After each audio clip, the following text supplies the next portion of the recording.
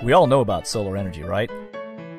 The sun has been around for billions and billions of years, heating the earth, making things grow, and making life thrive. The simple truth is we, human beings, wouldn't exist without the sun. And over the years, we've gotten better at using the sun's energy. The ancient Greeks built their homes to harness the sun's heat during the winter and keep the inside cooler during the summer. Einstein won a Nobel Prize for figuring out how to turn sunlight into electricity. And in the middle of the last century, we developed the first solar electric panel. Since then, we've spent billions and billions of dollars in research, putting solar panels on satellites, space stations, cars, and planes. All the while, the efficiency of these panels is going up, and the cost of making them is coming down. So you would think that big utility companies that are going solar would lower their prices, right? Wrong. It turns out they have to get that electricity to you by using high-capacity electrical lines. And a lot of that electricity transmitted over those lines gets lost, and they charge you for it. In fact, the United States loses more electricity due to transmission loss than Japan uses, period. And the incentives the big utility companies currently offer, they're going away too. Why? Because they want to keep your business and charge you as much as they can, of course. But there's a solution, and you don't have to be Einstein to figure this out. Invest in a rooftop solar array and start earning dividends today. Solar power is the most abundant renewable energy resource we have available on Earth.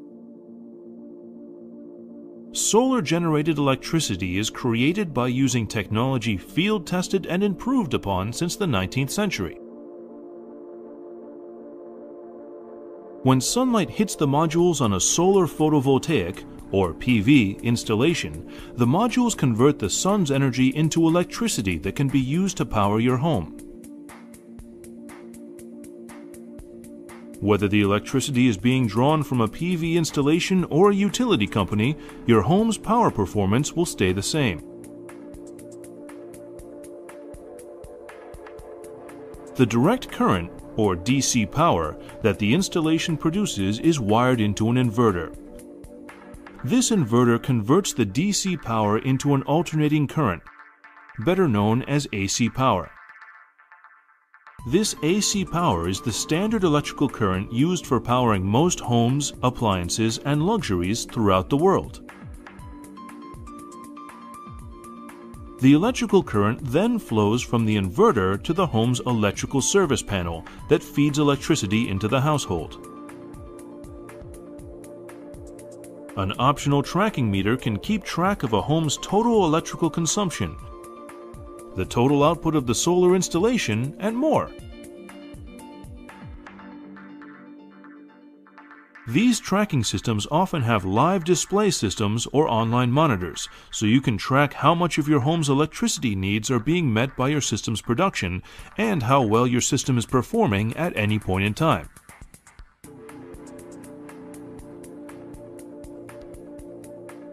During the day, if the solar system's production exceeds the house's electrical needs, the excess electricity is fed back into the power grid. When this occurs, you can observe the electrical meter spin backwards.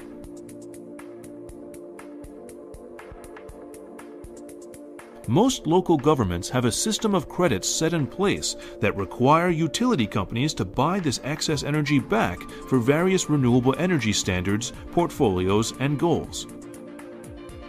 In addition to reducing your electric bill, these credits can be sold to utilities. This generates revenue to pay back your cost of investment for the PV system and eventually turn a profit.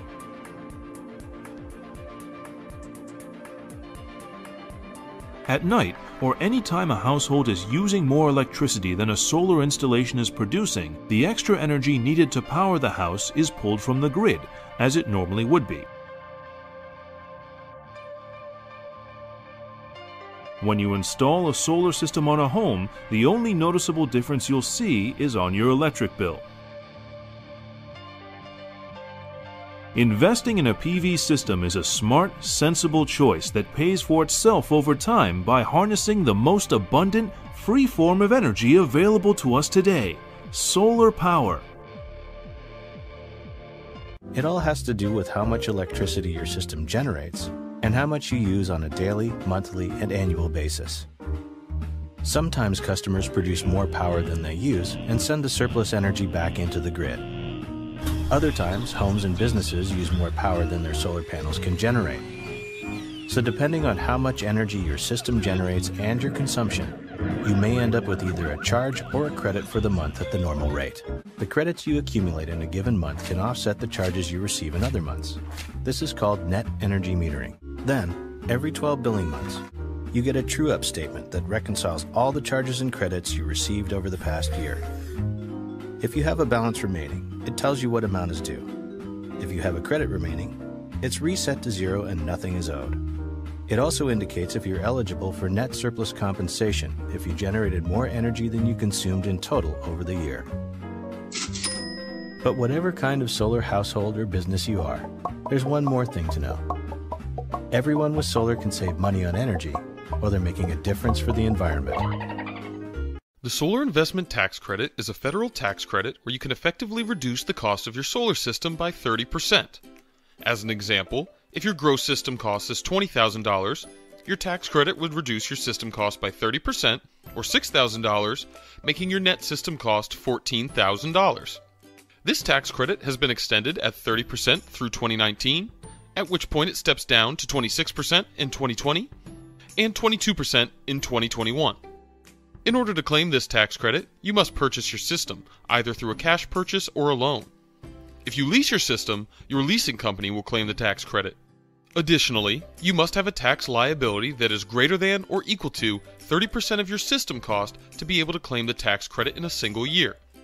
However, you can claim portions of the tax credit over 5 years if your tax liability isn't as large as 30% of your system cost. Not only does the tax credit apply toward the cost of your solar system, it also applies towards any other work you need done to go solar. This means if you need to re-roof or upgrade your panel box, you are eligible to claim the 30% tax credit on the cost of the panel box or the portion of the roof that has solar on it.